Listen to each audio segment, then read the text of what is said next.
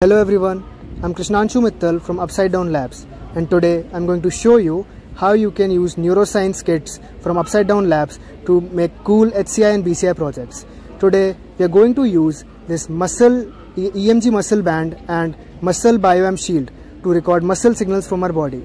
So our muscle signals create electrical impulses whenever we flex our muscle. We record these impulses and amplify them to convert them into digital signals, and then we program the Arduino board to control a servo claw. So this servo claw is controlled by a servo motor, and we give a command to it whenever we flex our muscle.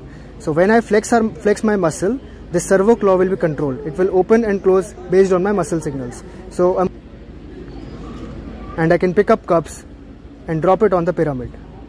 This is how it works.